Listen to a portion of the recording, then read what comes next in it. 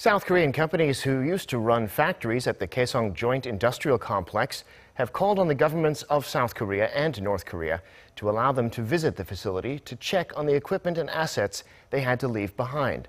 This comes after North Korea indicated through its news outlets that it has restarted operations at the factories without the South's consent. Although Seoul has not been able to confirm this, the South Korean companies held a press conference on Wednesday warning the North to cease operations there because the equipment does not belong to them. The companies said they will make an official request to visit the complex, but the biggest hurdle will likely be getting permission from Pyongyang. The complex was shut down by Seoul in February 2016 after North Korea conducted nuclear and missile tests.